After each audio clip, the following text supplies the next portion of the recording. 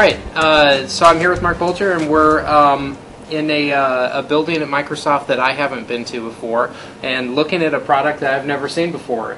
Tell me a little bit about what we're looking at here. We're looking at Microsoft's first Surface computer. We're excited that we're going to make an announcement for this product on May 30th at the Wall Street Journal's D conference. What we're going to be doing is announcing that this product will be available later this year in commercial partners that we have lined up. Specifically, we'll be going into hotels and retailers and entertainment venues such as casino resorts. Excellent. And how did this start? Well, about 4 years ago, a team here in hardware was given the challenge to come up with a computer that was more approachable, convenient, and collaborative. And that team grouped together with the folks in MSR, and they came up with a concept that is largely what you see today. And what all can you do with this? Well, you can do many things. Let me show you an application that will give you the basics of what surface computing is all about. This is called Paint, and what you can see is that I can use my hands as I would in the real world to directly manipulate and interact with the Surface computer. I don't have to use a mouse or a keyboard. So I can just dip my hands in some paint, and I can touch the surface, and that point is recognized and an image is transmitted up to this diffuser by a projector that's in the system. That is an example of direct manipulation. What I can do also is, instead of just having one single point of contact like you might find on a kiosk, I can have two. So there's the second attribute of what a Surface computer is comprised of, and that specifically is multi-touch. Yeah. Now, it's not only that you can touch in one or two places, we can actually have massive multi-touch, where I can use all of my fingers, which just allows you to have some fun and draw some very interesting things. Now, so beyond direct manipulation and multi-touch, we also have an attribute called multi-user that you and I can collaboratively join around this table and we can work together. So go ahead and jump in here. You can drag your fingers across the surface. And if there were other people here, we could have up to 4 or 5 people doing it at exactly the same time. So Excellent. It becomes a very collaborative sharing experience that is very different than some of the isolated experiences you might have, say, around a small screen on a camera or a telephone or a PC. Yeah. So additionally, there's a fourth attribute of surface computing, which is called object recognition. So here's a paintbrush right off the shelf from a hardware store. You can bring it to the surface and paint with it just as you would in the real world. So go ahead and give it a try. We can dip the brush in another color paint, and you can see that the image is transmitted onto the surface. And you can see that it detects different widths of the brush as well. So again, the way this works is that we have a vision system inside that is sensing changes in infrared light on the surface of this diffuser. We can have some fun with some additional objects that are tagged, much like tags you would see on dominoes or in barcodes.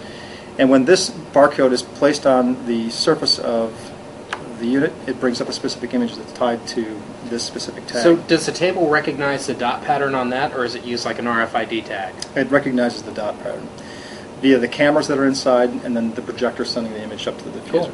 So you can see that we can put on several different images and they can overlap one another and you can have some fun. So this is, again, is a very rudimentary example of what a Surface computer can do, but you can imagine having these tags and this functionality in a lot of different settings. We're first going to be taking Surface computing to the commercial environment, to, as I said, to hotels and retailers and public entertainment venues. I've seen different videos going around the internet of different multi-touch applications, and they seem real far off into the future, but this is something we're going to have out this year, right? Yes, in fact, that's true. Let me show you one of the applications from our partners.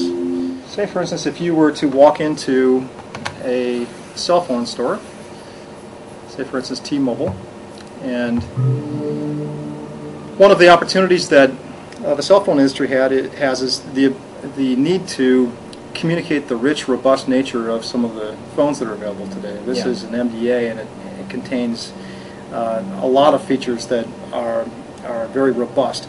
Imagine having to, first of all, rely on a small 3x5 card. It's kind of difficult to really understand what what is inside of this product, but what if you were able to pull the phone off the wall, place it down onto the surface, and instantly the surface recognizes it and brings up an image of all of the different features of the phone. So you could actually tap on the megapixel camera, and you could be exposed to information that is as rich and robust as you might find on the internet. So you can explore the features of a physical object just by laying it on the table. That's correct. What we're doing is we're blending the physical and virtual worlds together into one vibrant experience on a tabletop. Again, you can press on My Fave, so T-Mobile might have some specific promotion that they want to tell consumers about at a given time. Additionally, what you can do is if you're considering making a purchase of another device, say Sidekick, you can actually compare those two devices side by side to look at the features on a comparative basis. And when you're ready to make a decision, you can leave the phone on the surface that you're intending to purchase. At that point, you'd want to take a look at what plans are available, as you would in any normal discussion with a customer salesperson in a store. And what you can do is you can bring up a variety of plans that are available, and you can browse through them. And if you find some that are interesting to you, you can drag them up onto the virtual workspace, which is a nice surface that you can use to move the objects around that allows you to really explore what you're interested in purchasing. Once you've made your decision, you can simply grab one of the cards and drag it into the phone, and it's there building an invoice for you on the spot. Excellent. You can also take a look at services. Say if you're interested in texting, you can take a look at different plans that are available. Once you found one that you want to select, drag it into the phone. And then you can also check coverage, for instance. In certain areas, you can take a look at the dark green areas are where the best coverage is located. You can also take a look at content. Say for instance, if you wanted to pull some ringtones up onto the surface, you could display them, and then if you found one that you might be interested in listening to, you could play it. And if that sounds like you could drag it into the phone, and again, it's added to the invoice. At that point, when you're ready to go, what you can do is simply press confirm, and your order is sent to the staging area where the phone is provisioned just like it is today. And at that point, what we can do is recognize you as an individual, and when you bring your phone back into the store, you can place it down onto the surface, and it will recognize you, and you can at that point determine how you want to change your current plans. And for instance, if you again wanted to bring some ringtones up to the surface, you might be able to associate them with specific individuals that are in your calling queue.